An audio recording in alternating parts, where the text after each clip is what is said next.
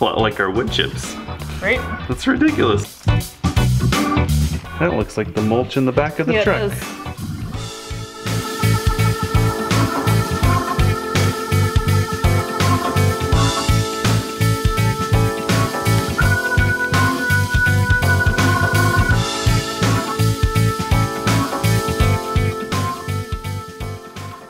I feel like I'm about 20 years too old to be doing this as a science experiment. It says anywhere from 1 month to 60 years. It doesn't have an age range, so.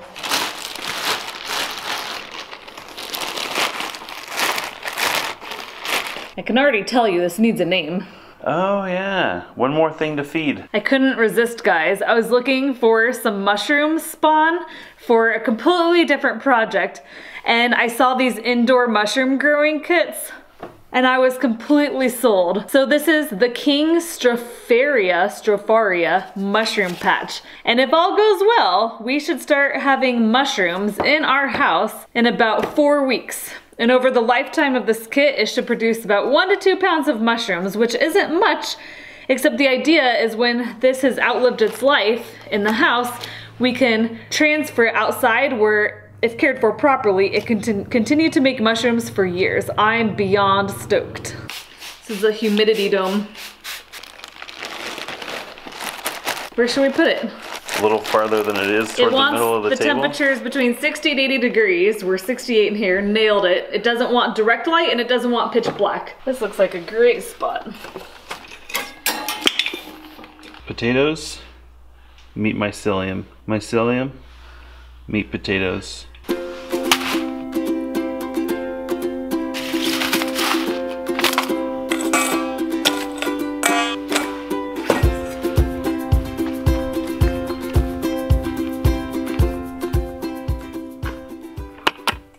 My thinking is probably reverse this, but we'll start potatoes maybe down there and come as far as we can with the potatoes.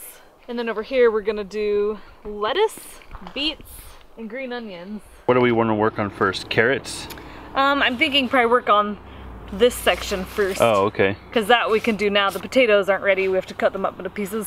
Okay, gotcha. So you want to go 3, and then 6, and then 6, and then 6, and then 6, and 6, and 3. And you said furrows? So do you want me just to grab the rake and we'll just smooth this out real quick? Because it's really lumpy. Yeah, that's not a bad idea. Nice. Where'd you get that? It's attached to our rake. Sweet.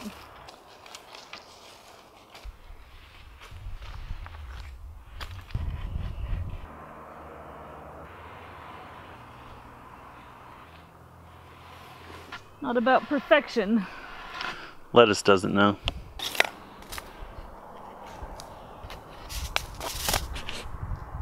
Romaine on the first row. Okay. And then every other row is going to be romaine. Okay. So we'll have 3 rows of romaine. Okay. And then between them we'll plant the other varieties. So we have arugula, red salad bowl, and then mixed greens, which we don't have because I forgot to order them. Okay, got it. It's going to be so fun for that to come up. Holy smokes. We're gonna have our very first row of lettuce. Done. It's pretty good.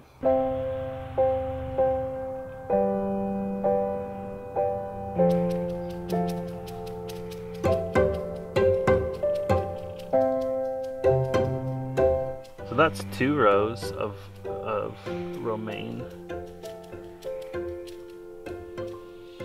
Believe it or not, this is our very first year attempting planting lettuce. And to be honest, I think the reason we haven't done it before is because it's intimidated me. We've never really gotten into or tried out succession planting.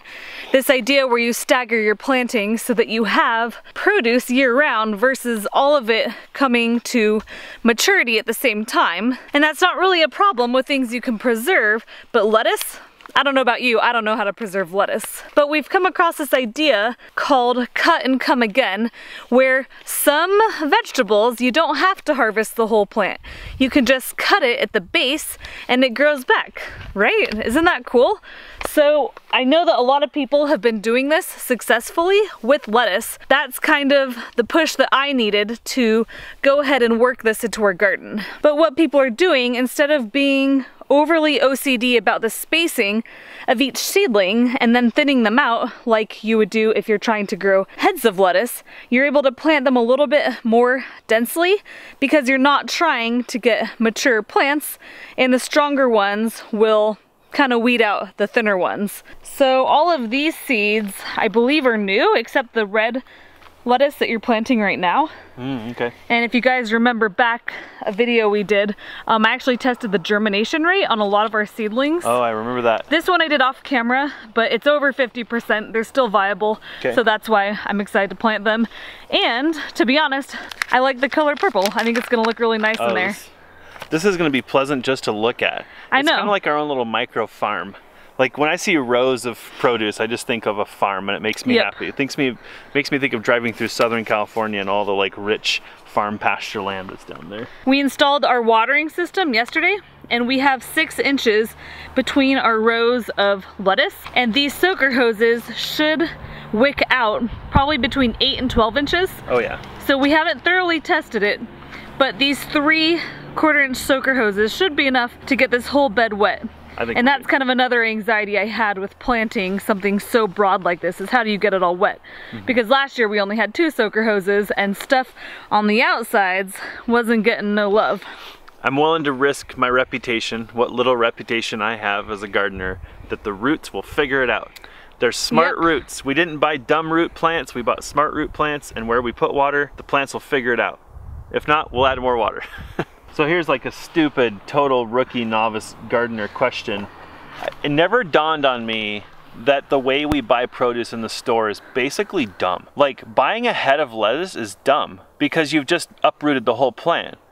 When if you buy like leafy, like salad mix, you could in theory have a head of lettuce that just keeps producing and you keep cutting and you buy the mix but you don't kill the plant. But we go in and buy the whole doggone thing and they cut the roots off it. Or am I like way crazy? You know, on first thought I might agree, but on second thought I feel that on larger commercial farms things are just a little different than a home garden. Right. Like on a commercial farm they have very, very different equipment, very different harvesting methods. You know, they're selling large batches at a time. Makes sense. So I think in a lot of my research I've learned that on seed company websites, a lot of the instructions are kind of speaking to more commercial farmers. So if it says plant your seeds this far apart and space your rows 3 feet apart, well, that's not very practical for a home garden with raised beds, where if you follow the instructions of the seed packet, you're only gonna get 1 row of plants. So that's what a lot of other home gardeners are doing, is more the high density gardening method where you're able to put more in the space of your garden. And that's kind of another thing that has intimidated me as a new gardener, is really trying to figure out how do we maximize the bed space we have, because we want to get more than 2 rows of produce in here. I brought out these garden markers. We don't want to get confused about what's what. Right, so each row, maybe let's just label it. Yeah. Learned something about garden markers. You should start at this end. Right, I already learned that lesson. And write your way down. But I wasn't smarter than you, I just learned it sooner. So now the stinking markers won't go in because I stuck them up too high. That'll work. Yep. They're not going away anywhere. I haven't planted this yet, but we'll pretend like we have. Does it feel good to work on the garden? You don't get to work on the garden much. I don't, and this does feel. You're always working on it's really fun. More important things. I mean different things. Different things, not more important. It's all important. That's the problem, is like it's all important. What do you work on today? At the end of the day, nothing's more important than food, but we also live in... Yeah. If we could just work on the garden all day, that would be awesome, but it's not rational. But I love that we can work as a team, and in the end, like our property is just becoming this like beast of life and family and food and work, and I don't know, pretty terrible life, really. I don't know who would want to live like this. This is garbage. We should move back to the city. If you guys watched the video where I did the master plan for the garden this year, in a spreadsheet I lined out everything that we're gonna plant, whether we start the seed indoors or we direct sow the seed, and then the date that needs to happen. That way it takes all the thinking out of starting our garden, and all we have to do is follow our calendar. A lot of seed packets give you a recommendation on when to start the seeds indoors, and that usually counts back from your frost date. So say 3 to 4 weeks before the date of your average last frost. But then there's other vegetables where they say it's ideal to direct sow them as soon as the soil is workable. I mean, I could like scratch in our soil like in February. But I think what that means, it's plants that once they come up, they're fairly cold hardy and they're frost tolerant. So things that are recommended to start as soon as the soil is workable are what we're starting today. And then doing further research, some websites say as soon as the soil is workable or roughly about 50 degrees. So guess what? I bought a soil thermometer. Let's check the temperature of our soil just for fun. Is this a ear, forehead? Kind of looks like my cappuccino thermometer, but like on steroids, like you're really serious about cappuccinos. So I did this the other day and our soil was right around 50 degrees. What did we learn? When is morel season? I think that's also when the soil temperature reaches about 50 degrees, right? Something like that. Yeah, there's definitely a soil temperature correlation. I don't know if it was 60 or 50. So that's another reason I have this. So when we're driving along in the forest, I can ask Jesse to just let me out and I can, you know, check soil temperature. I mean, things normal Americans do, right? Is she peeing over there? No, she's checking the temperature of the dirt. So this is hovering around 70. Do you believe that? In the surface, yeah. I mean, it's pretty warm. I believe it's 70 in the surface. Push it deeper. I can't, there's wood under there. Different bed with less wood in it. Let's try here.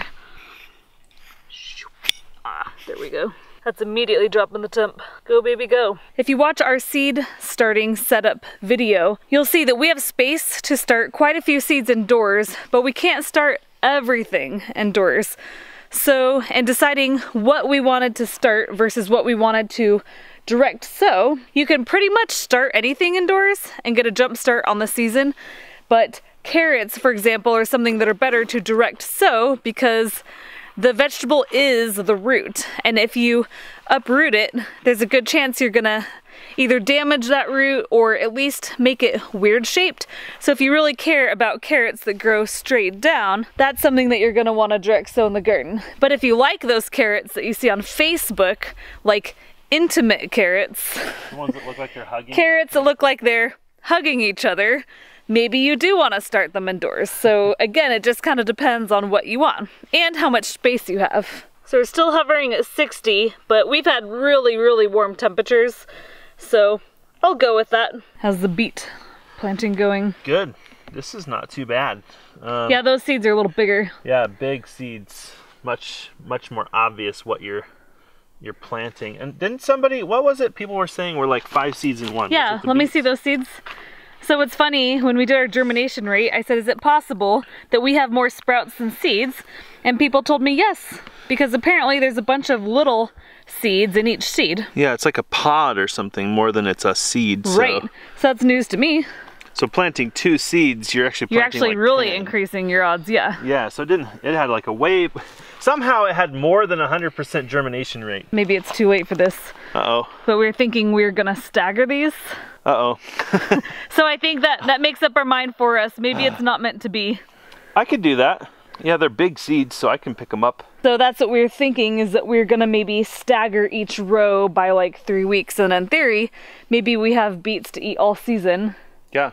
But part of me doesn't want to do that because then for weeks you have unused bed space. Yeah, dumb question. So like say you pick a row, can you plant in that same row again and grow another harvest? Once you uproot them. Yeah, so you could get like a couple harvests per row in theory, like depends on how fast they grow or whatever, right? Right, so like eventually, 60 days. Hopefully so we get we could get 3 harvests or so, give or take, because we have about a 6-month growing season, something like that. So I think that makes sense. I'd rather have fresh beets. These are our volunteer green onions. They came back from last year. They never really grew last year, but they're going for it this year. So this morning for breakfast, I cut them down to the nubbin. We're gonna see if they grow back. And if they do, then I'm not gonna deal with this whole succession planting of our green onions, because frankly, it sounds like a pain in the butt to me. But just to further this case study, again, about every 3 weeks, we're gonna start probably 5 bunches of green onions indoors and then transplant them out to the garden, because that's another thing that you can't really preserve, and we love green onions. There's pretty much nothing that they're not good with, except maybe ice cream. I think there's a little bit of work to do before we can plant the potatoes, which in my opinion needs to happen next. So if you want, I can kind of work on that and take over this and you can work on mulch. I'll work on the mulch project. Works for me.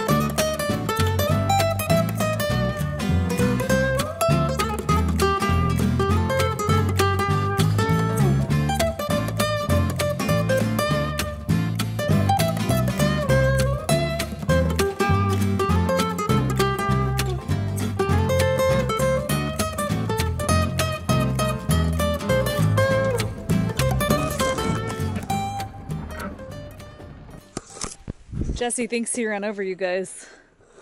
I don't think you made it back this far, did you? No, looks like you guys made it. I heard a big loud crunch, and I didn't know what it was, and I like... It usually is followed by like, what could that be? Uh-oh. Right, we'll find out. And it's usually on the little camera, guys. It's Sorry. still rolling. Yeah, that's a good sign. So here you go. I expected to find... Oh, it's probably the plywood. I expected to find camera pieces. Good to see you guys are intact.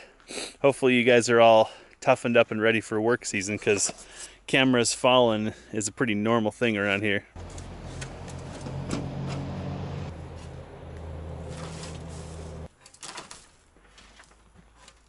Well, that wasn't as bad as I thought. So these seed potatoes came to us. They were back ordered until the 1st of April. And when they came, there were no sprouts on them at all.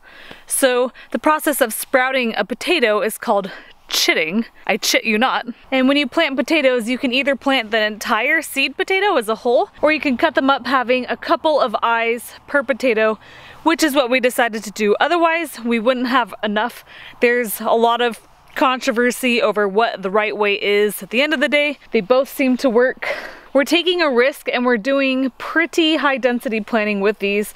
We'll see how they turn out. But this is nice. That's all of our seed potatoes. Most of them, we just cut them in half. And now we can proceed with planting the carrots.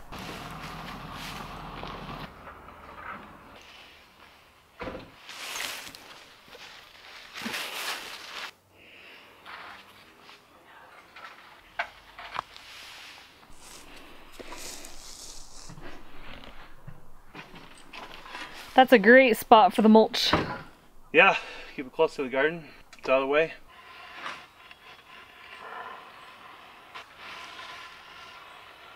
This bed's a little bit more challenging for our carrot seedlings because we have our solar panels, which I don't think they're hooked up right now, so we'll probably move them because they're gonna shade the tender little carrot seedlings, which we don't want. But I think to avoid moving them now, I'm gonna plant our first row of carrots closest to me, and like we're doing with the beets, we're gonna stagger these plantings probably 2 or 3 weeks apart in the hopes that we have fresh carrots to eat all season long.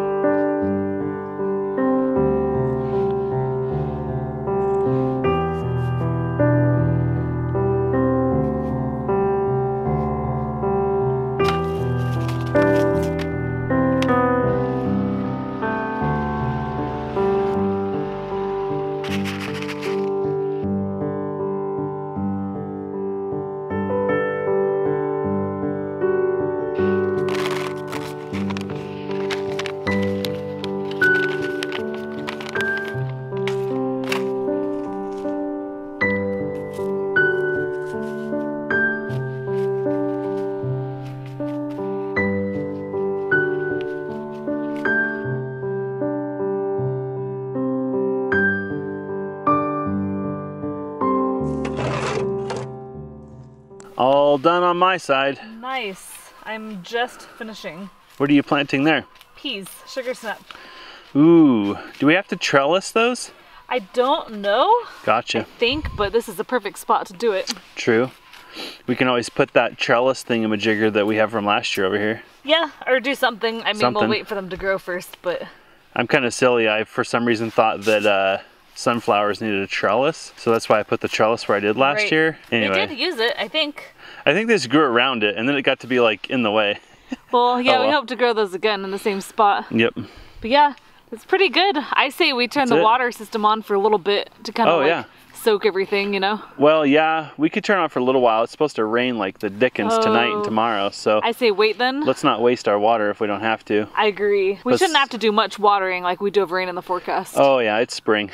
So I say just until seedlings emerge, it's important to keep the soil moist, so probably just... Well, we can wet it for a little bit tonight, and then we'll see what the weather does tomorrow. That way, if it doesn't turn out to rain like they think it's gonna... Well, if it doesn't, we'll just water it. I say just hold out for rain. Okay. I'm all about saving water. Yep. Even though we have a well, it's a bit of a hump to get water. We're at 78%. That's 3/4 of the way down. So. It's because of Bugaboo.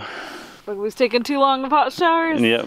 Cool. So we got peas, carrots, potatoes. Peas, carrots, potatoes, lettuce, and lettuce. Beets and lettuce. All pretty good. I'd say we have 50% of the garden planted. Most of it's transplants, and the transplants are going to be like ridiculously easy. So I'm excited. Nice work. This thing's going to be a legit garden. Watch out. Our plan was to just be ahead of everything, and I think we're on schedule. This is good. We tried to be ahead so that we're on schedule. The beautiful thing is everything that you've done this year can just be basically like tweaked and improved next year. So this isn't all about like creating one heck of a garden for 1 year. This is like laying the foundation for an awesome garden next year and forevermore. Every year you just decide like, was that enough? Should I plant more? Was it overcrowded? Could I have like doubled up on my spacing? Yep, this is good. So I'm excited. I think over the next week we'll see some stuff coming up. Oh yeah. Especially if we have the rain sun and like 70-degree temperatures, right? Well, if last year's any indication, we're about to get triple digits for a month, and then we'll cool off in June back to like April temperatures. I don't know. I'm ready for it.